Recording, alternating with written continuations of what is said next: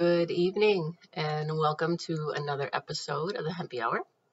I am one of your hosts, Gina, Mama Epps, I am Lolo Carter. and together we are your favorite Hemp Sisters over at the Hemp Sisters Nation, where we pride ourselves on unconditional love, We do. support, Yeah, that too. education, We're going to give it to you today as well. take it, and just the love for humanity. We really want to bring people together and teach about this plant. And with that being said, today's episode is a few different questions that we got from our LinkedIn family. I had done a video and asked for questions that Lo and I are going to answer one by one. So we're going to take the next few weeks and do this. We're going to answer all your hemptastic questions. And today we will start with Doreen. Yeah, you do have quite the inquisitive audience. I do, and I love that. All of the right questions are being asked. Yes. It's really cool. Doreen would like to know, does hemp or cannabis help to reduce migraines? Yeah, so it's probably best to start at like what a migraine actually is. Yeah, right? yeah, I agree. So if you're a sufferer, you need no introduction.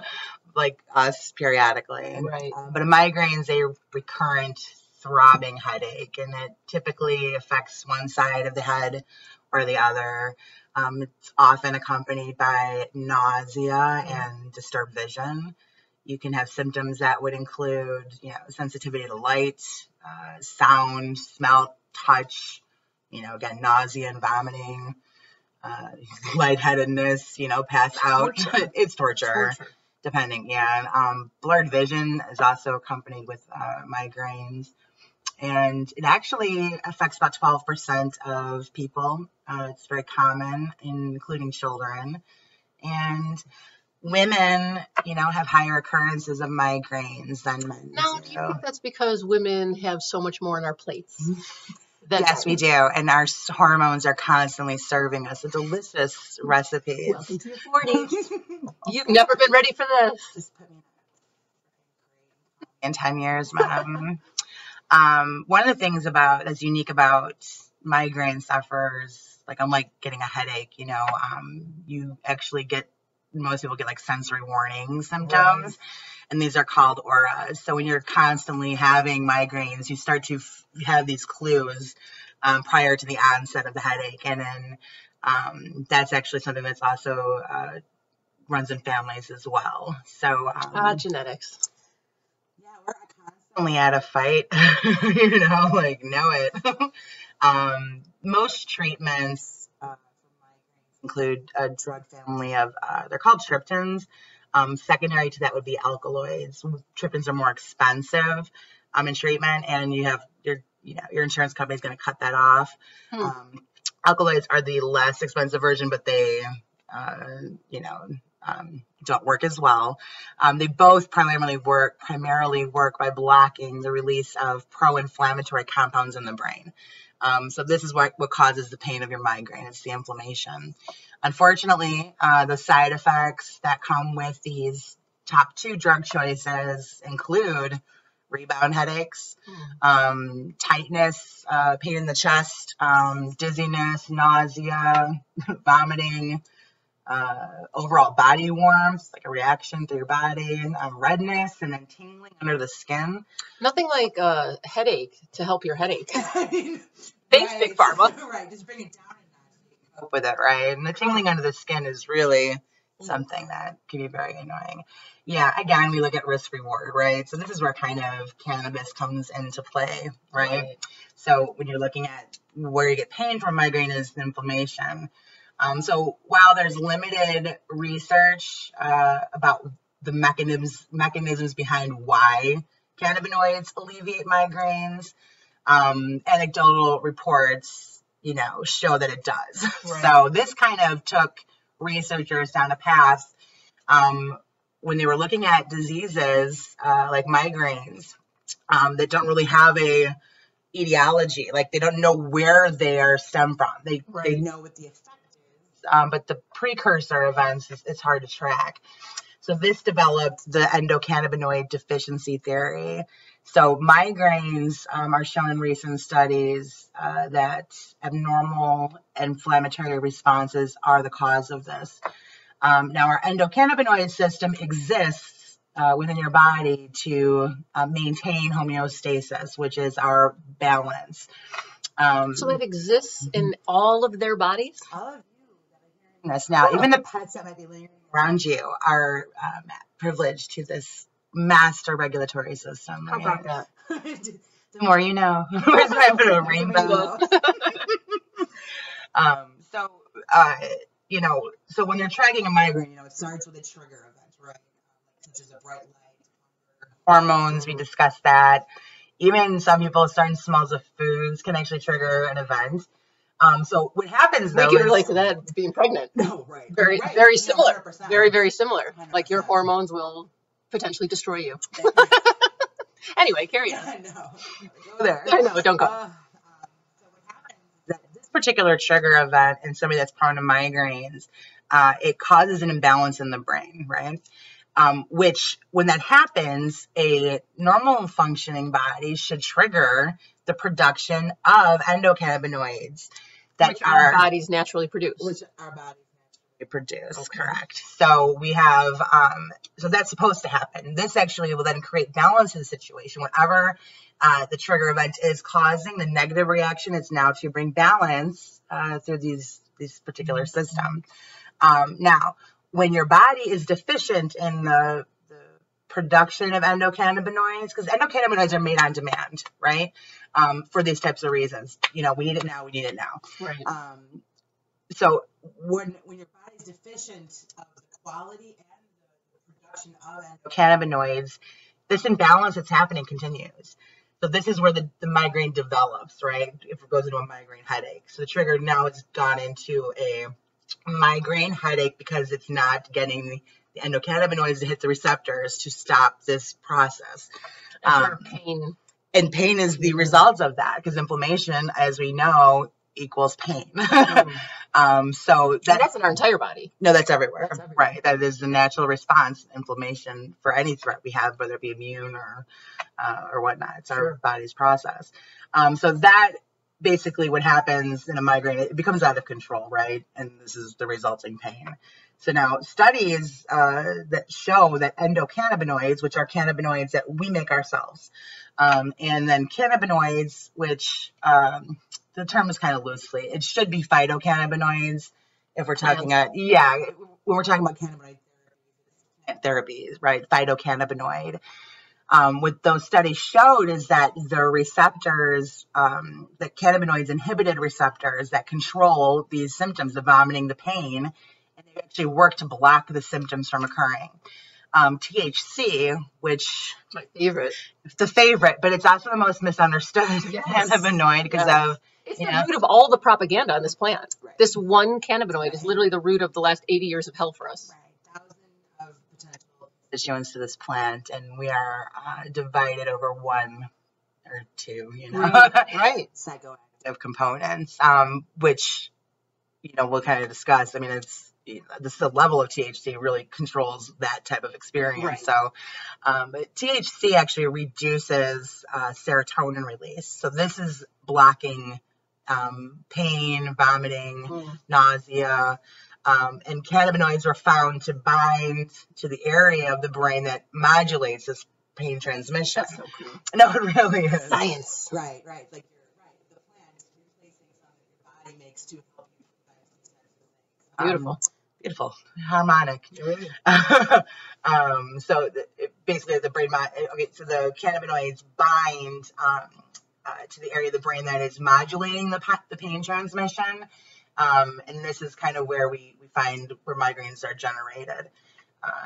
Following another study, they had 3 cases that were reported of heavy, you know, like a chronic, heavy user of cannabis, and them developing right. So, which people like to turn into an addiction. Right. Thank you. Yeah, good point. That's not what happened. Because in this study, they were basically showing that people that were on medications, that I mentioned the triptans and alkaloid medications, when they also abruptly stopped, severe migraine attacks, you know, continued. Interesting. This suggests that these rebound attacks after stopping a therapy that is helping you with your, cease or lessen migraines, that they're working on the same mechanisms of action, right? One has side effects though while taking, and one does not. They also looked at genetic factors within these case studies that allow for increased inflammation. So some people are genetically prone to have increased inflammation, and that particular those genes were present in migraine patients over the control subjects in the group as well. Super interesting. Right. No. So continuing to tie inflammation, the root of all evil. Honestly.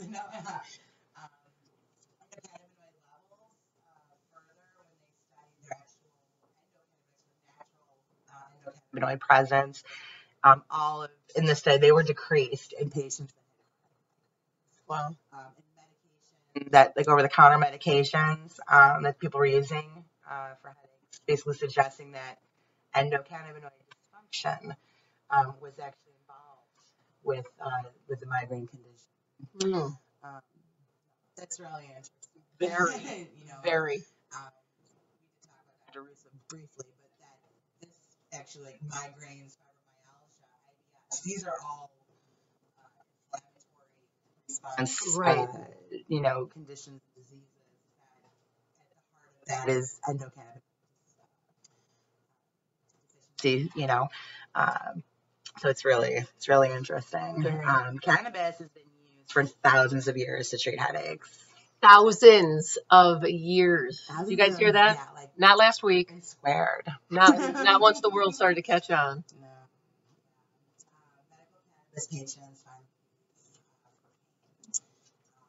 less nausea and they have better sleep. They also report less frequency and less severity of their migraine headaches when they use cannabis. And knowing that the triggers for migraines are things like sleep deprivation, anxiety, and stress. Cannabis works to relieve those events, right? So when you have... Oh, that's a trifecta of why I use this plant. So if you relieve the causes, the triggers of your migraines with cannabis, what does that mean in the eyes? You don't create the environment where migraine can actually form. Right. And that's where cannabis is super unique because we're kind of... You can be proactive. Stop it before it starts. Yeah, exactly. And unique to the fact that all our medications that we have are to treat symptoms, Right. Which address the root cause. Right.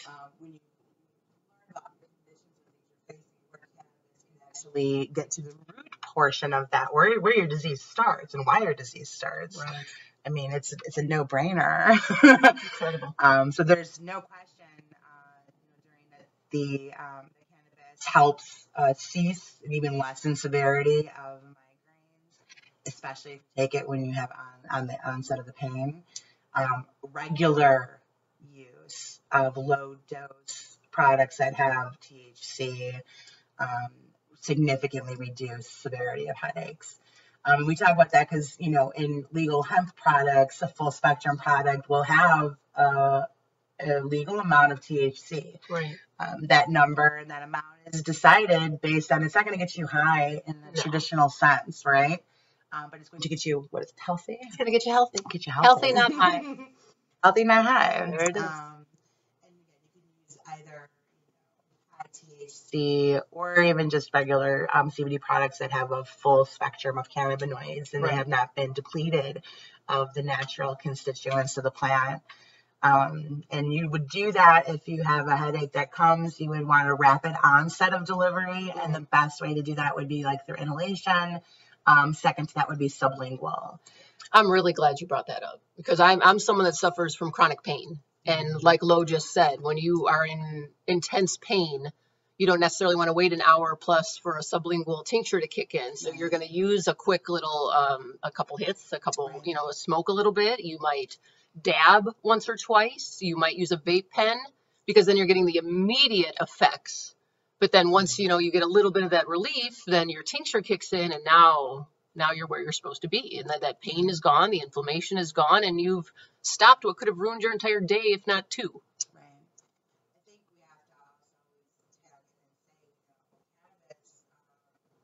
we're at acute pain and chronic pain are two very different things. Right.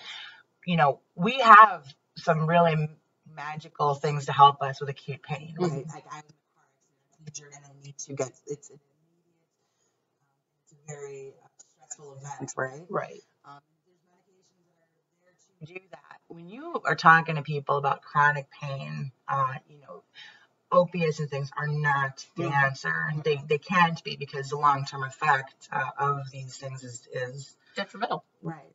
That's right.